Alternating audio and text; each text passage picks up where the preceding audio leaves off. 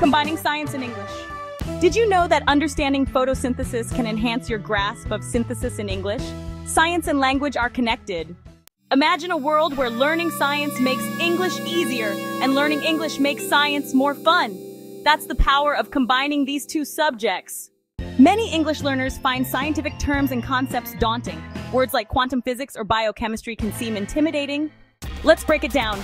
Words like theory, hypothesis, and experiment are used in both science and everyday life. Understanding them can enhance your communication skills.